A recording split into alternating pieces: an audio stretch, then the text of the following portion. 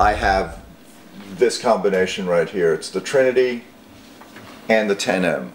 What's great with this Trinity is that we can vary speed of song without having to go back into Eternal and Pro Tools, and it doesn't affect the other two.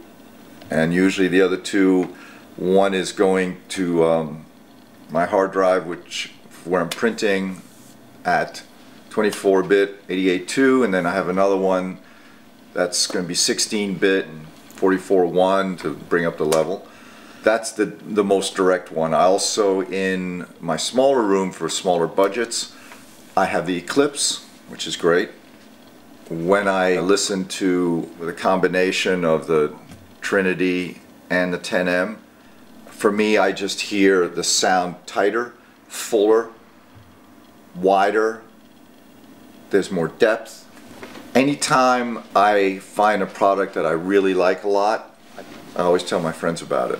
So I've recommended it to my friends who are producers, who are also mixers, engineers, and most important, to the mastering engineers that I work with, because I want the clock to remain the same throughout the process. Since I'm mixing to it, I want it mastered to it, and it makes a huge difference. I can tell if it's been mastered using another clock because I can hear my width and my depth is just a bit different. It can be subtle, you know, it's not always night and day, but I feel something different.